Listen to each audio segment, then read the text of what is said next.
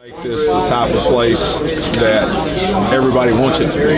He's been hard on recruiting, it looks like. Oh yeah, every player mentions him. Yep, and he, I think he works hard at that. He knows that's where it starts. Hey, we can all be great coaches, but if we don't have those players on the field, it makes it a whole lot harder. Yeah, that's where it starts. We got to get the guys that fit our scheme in here and that want to play for us. Who's been your leaders this summer?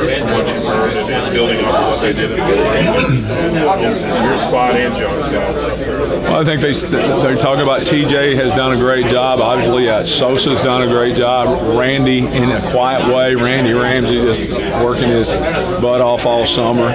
Those guys just stand out a little bit from what the strength staff has said. We don't get to go out there with them and do anything with them, but listen to Coach True and his guys and just talking to the players.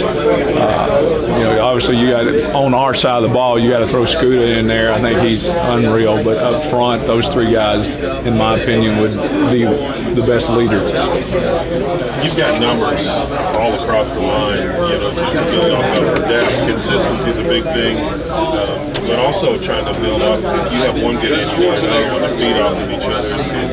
Can you see that from guys like Randy and McTelvin and Sosa and maybe Dorian when he gets here, to where you can pull pressure? Oh yeah, I think that's what you're looking for. You got to be at least 2 deep and not have a drop off, and hopefully 3 deep, and that third guy has to always be ready because one guy gets hurt. And we're going to rotate a lot.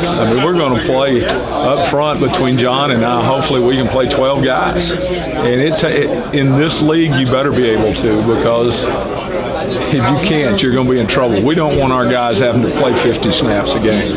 We talked to you pre-spring about you've seen success here in Arkansas, you've been a part of it. Can you feel that kind of building with what you guys are trying to do here? I really can. I think the kids are excited.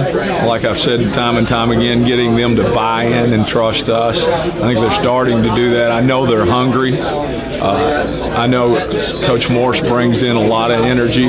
Chief brings a lot of energy. Joe Craddock brings a lot of energy. So these kids are excited about it.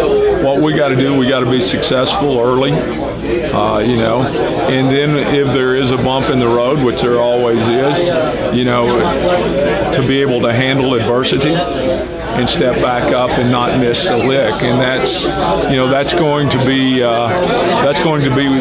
where the interesting part comes in when something like that happens. Steve, you talked about being depth.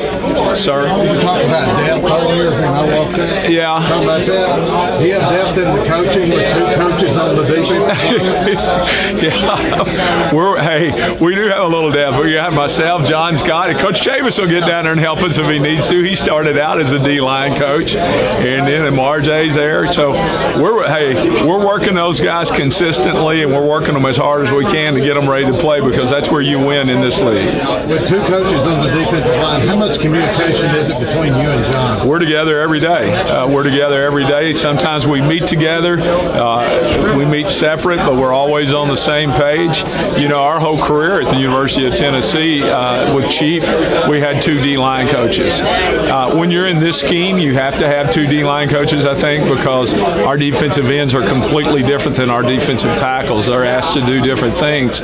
So you better either have 2 good coaches, or you better have a good D-line coach with a great graduate assistant to help you, because they're 2 completely different positions. You've been here now a few months, back in Fayetteville again. Are you ready to just get to the games and get? I am. I'm ready to get back, get started. I feel like my wife and I have kind of settled in. We bought a house. We're excited about it, and just to get back on the field and get with these kids, I feel like, again, I've been away from them so long, it's going to be like starting all over again when we get out there Friday. At what point in the offseason does it hit you as a coach that you're like, okay, I played all the golf I can. I've done everything else I can. I've done all the honeydews. It's now, when can I start coaching again? When my wife looks at me and says, "It's time for you to go back to work," she can tell you that probably about after 2 weeks of being off, not around the office. I can't stand being away from the office that much or be away from the kids that much because I'm always worried about them,